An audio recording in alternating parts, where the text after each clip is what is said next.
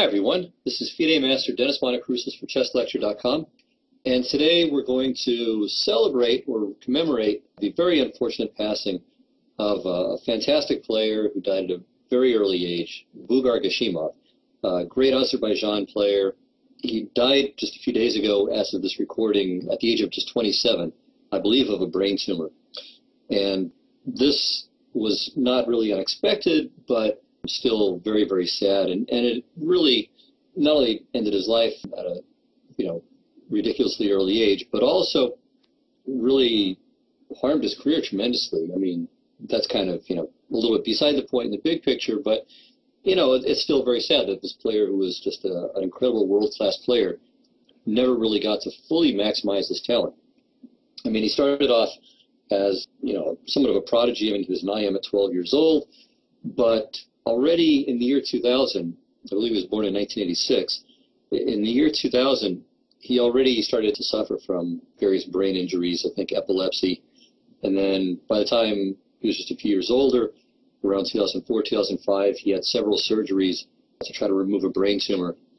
And that seemed to take care of it for a while, and then he started to really just climb. I mean, he reached a rating of about 2760 at least a couple of times. I think in 2010, he hit 2759, and in 2012, or the end of 2011, really, he got up to 2761, which is fantastic. And, and again, this is already with some interruptions in his career. And unfortunately, that was the end. After playing in Vikonsee in 2012 and a couple of Bundesliga games a month later, he was done. He didn't get to play in any more tournaments. He spent the last year and a half of his life in the hospital and passed away early January 2014. So, really a tragedy in every respect for him, for his life, for him, for just, getting to do what he loved to do and to do it at the highest possible level. And of course, for us as chess fans, in a very, very secondary and diminished way, but for us too. So let's take a quick look at least at one of his games. Maybe in the future I'll cover some more of them as well. But one kind of cute game I wanted to show today, which also gives us the chance to remember a slightly lesser and somewhat older player, but who also died tragically this past year, Igor Kurnisov, who was a near 2700 player who died in a car accident this last year. So it's kind of ironic. I mean, that's not why I picked this game out, but it was just kind of surprising as I was looking at this game to discover that he had also won a nice game on the same side in this variation. So the game we're going to take a look at here was played between Gashimov and Boris Gelfand in the Spanish Team Championship in September of 2009. So let's go ahead and jump in. E4, E5. So Gelfand usually plays either the knight or nowadays the Sveshnikov a bit too, which he prepared for his match with Anand. But for a good long chunk, he was really playing primarily the Petrov, and so he did in this game. Okay, knight takes e5 is, of course, the absolute main line, but d4 is very important as well. Knight e4. And here the most common move is bishop to d3, when black either plays d5 or can try Yakov Murray's fascinating knight to c6, with the idea that after bishop e4 there's d5, and if the bishop retreats, then e4 regains the piece. So it's another interesting line. It's probably not as solid, frankly, as the main move with d5, but it's playable too. Anyway, Gashimov played another line, which is also reasonable and well known. D takes e5. Okay, so here black plays d5. Bishop to c5, I believe, is not a very good move because of queen to d5, although maybe it's more complicated than I'm remembering. So it might be something worth checking here. Well, so the thought is, okay, bishop f2 and then f5 should lead to very, very murky plays. So I'm not entirely positive what the state of theory is on this. I know I've seen this before, but haven't checked it in quite a while. So that, of course, if you want to play d takes e5, you should make sure you refresh your memory on this one. I also wonder if bishop to c5 could be played. And the idea is, of course, if knight f2, then queen d5. Queen e7, bishop g5, but maybe that's no good, maybe just f6. So tricky stuff, tricky stuff. Also, if knight f2, there's bishop f7 check first, and then queen d5. So again, maybe bishop f2 check, king e2, maybe castles is okay, rook f1, So very, very complicated. Anyhow, it's, I don't know if it's fully sound or not, but it's, again, worth looking at if you want to play this way against the Petrov. So, not what happened in the game. Black played d5. And here the most common move is bishop to d3, which in fact Gashimov played against Gelfand the very next year. And that game ended up as a draw. Not that, it doesn't mean that knight b to d2, which was played in the game we're going to look at now, is better than bishop to d3. I'm just pointing out that these are alternatives.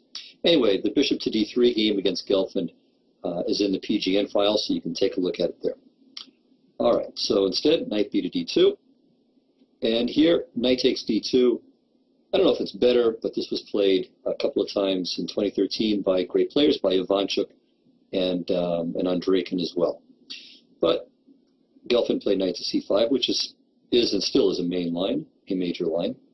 Knight to b3, knight e6, knight b to d4, knight takes d4, knight takes d4. All right, so now we have a little parting of the ways, so we'll take a look at this Kornasov game as well. Gelfand played bishop to e7 here, but in a game Kornasov and Molokroussos, Black played c5. This was played in Biel last year in 2013, and led to very, very sharp play about Kornasov. Kornasov was really a fantastic attacking player, very creative, would take lots of risks, and we'll see that in this game. So this is right now Kornasov against Molokroussos. So Black played knight to d7, e6, c takes d4, and now the same move is just to take twice on d7 and then play queen takes d4, regaining the material and having a very small edge thanks to Black's isolated d pawn. But instead, Kornasov played e takes f7, which objectively may not be the best, but it's very complicated and it poses a lot of very difficult practical problems to Black. So the game went like this: king f7, queen h5 check, king e7. Of course, I'd like to go to g8, but queen takes d5 is mate, so that's a bit of a downer. So king to e7, castles, knight f6, rook e1 check, king d6, queen e5 check, king c5, and Black is playing well so far. All right, now a kind of a stylish move, c4, and Black did not take en passant, but played king to b6, trying to get out of there. And now a good move, b4. So he's very happy to have Black take, and he's placed rook to b1. Ho hum. So he doesn't care about the rook on e1 because of the discovered checks. And after queen to d6, he just keeps sacrificing. Rook takes b4. So this is also a great move. Queen takes b4. Queen takes d4 check. Queen c5. And queen to b2. So now here is the one chance for Black to save himself after all of this with rook to d8. So after this, I think it's not clear that White has anything better than just repeating with bishop a4 check. The king can't go to c7 really because of bishop to f4, and the attack is going to rage on. So Black should probably go to a6, and then again, as I said, it's not clear if White has anything better than this repetition. But in the game, Black did not find rook to d8. Instead, he played, what did he play? He played